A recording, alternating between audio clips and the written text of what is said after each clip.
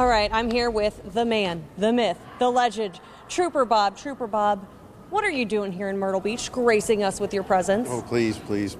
No, I was here doing a social media presentation for DMV employees and workers around the nation. And you are an emoji expert, so much so that you have won an Emmy. Can you tell us about that feeling and what you won it for? Well, there was a good collaboration between the Highway Patrol and Office of Highway Safety and Justice Program. So it started with a tweet that reached 155,000 people. So we said there's a lot more to this. So we did billboards, 170 billboards. It went to gas pump handles, icebox wrappers, and 5 million high school sporting event tickets. And we put 2 commercials together, and one of them was nominated for Emmy. And we went to Atlanta Saturday and picked up the Emmy and brought it back to South Carolina. So we're certainly excited about that.